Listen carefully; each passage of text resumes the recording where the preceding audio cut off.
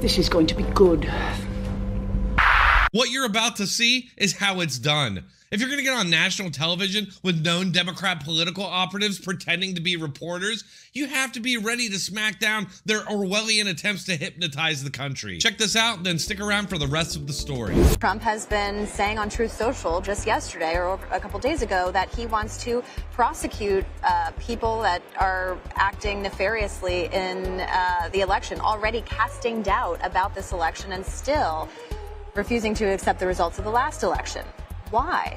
Well, I mean, first of all, the premise of that question sort of presupposes that certain people are okay with people breaking election law. And I don't really think that's the case. If people break election law, they should be prosecuted. I don't think there's anything wrong with that. They are prosecuted. Certainly. So why is this such a controversial thing? It's something that we should all agree on. But talking about extending it to legal, other legal teams, to donors, it suggested the idea of prosecuting political opponents. That also already has happened. If you're going to ask a question about someone prosecuting political opponents and don't mention that Joe Biden and Kamala Harris's Department of Justice are currently, at this moment, prosecuting Donald Trump, then it's not an honest and forthright conversation.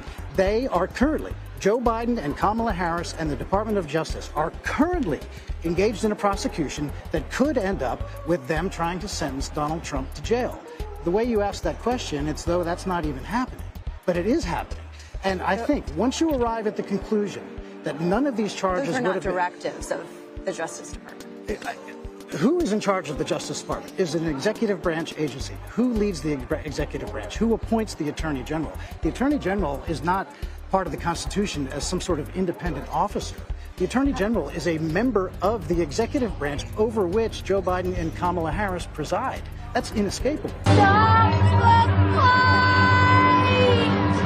Yes, finally! I don't understand why more people aren't calling this out and just go along with the media's narrative that somehow it would be something completely new and unheard of if Donald Trump got into power and started prosecuting his opponents. Which, by the way, I wouldn't like either. I don't want Donald Trump prosecuting his opponents, but the fact of the matter is, for the last 4 years, that's exactly what Joe Biden has done. Not only have they made up all these fake crimes that were specifically tailored for Donald Trump to get him in prison before an election, which is completely insane on its own, but there's way more. Remember way back when Barack Obama was president and he weaponized the IRS against his opponents? That is completely different. Fast forward to the Biden regime, and now we have Tulsi Gabbard, one of Joe Biden's political opponents, put on the terrorist watch list. That's completely different. Or how about the FBI constantly getting caught in lies to cover for Democrats, and corruption in the course of targeting Democrats' political opponents for prosecution, down to regular people at church and parents at school board meetings. Oh, that was different. Or the DOJ putting Republicans in prison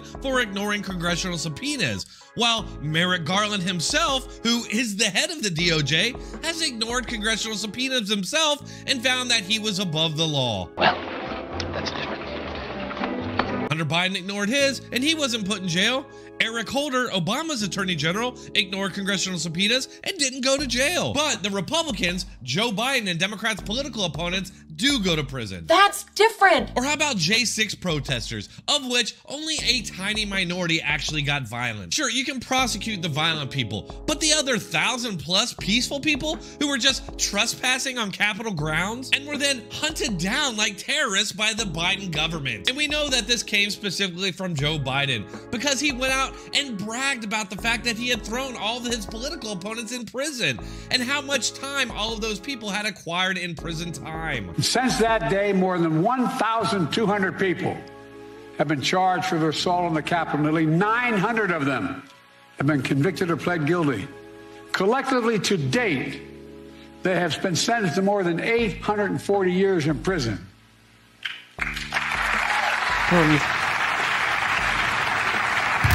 Are we the fathers? It's completely insane. Honestly, has any U.S. president ever done anything like that? Let me know in the comments. Meanwhile, years worth of Democrat riots result in charges being widely dropped, and even rioters and looters being paid out millions by the cities they destroyed. Because they own this fucking place. It's a big club, and you ain't in it. On top of that, Our media, which was supposed to be a fourth estate to keep all power in check, has now just become a weapon of the Democrat Party to use against their political opponents and to protect their power. Add all of this up, and America is looking like something that you would see in China, North Korea, or Russia. Lastly, let me just say that I don't think Trump would ever be successful in prosecuting his political opponents, because in order to do that, he would need to have some sort of control over the institutions who are roadblocks and checks on that kind of tyranny. If Trump tried to, the media would wildly oppose it and promote mass protests in the streets every single day. Schools would have national walkouts, Hollywood would have regular meltdowns, and generally all the institutions would align to stop Donald Trump. What do you all think? Let me know in the comments, and if you're still here, might as well hit that like button and subscribe. I post on a regular basis, so keep checking back for more. Thanks a lot.